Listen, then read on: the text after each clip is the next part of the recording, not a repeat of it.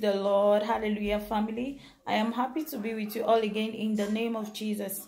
Thank you so much for stopping by. God bless you. To my returning subscribers, I love you all in the name of Jesus. And if this is your very first time here, this is Prophetic Hour of Upliftment with Esther Mega. God bless you. Thank you so very much for stopping by. I love you also very much in Jesus' name. Amen. And I pray that as the word of the Lord comes forth, may it meet you at the very point of your need. Hallelujah. God says that there is someone that is close to you that is actually hurt from a distance. They are hurt from a distance due to a misunderstanding that you both had. You did not even know that due to this misunderstanding, it really hurt them. The kind of words that were spoken there, that was spoken when you had this misunderstanding, really hurt them so bad. Remember what the Bible says, that we should correct with love.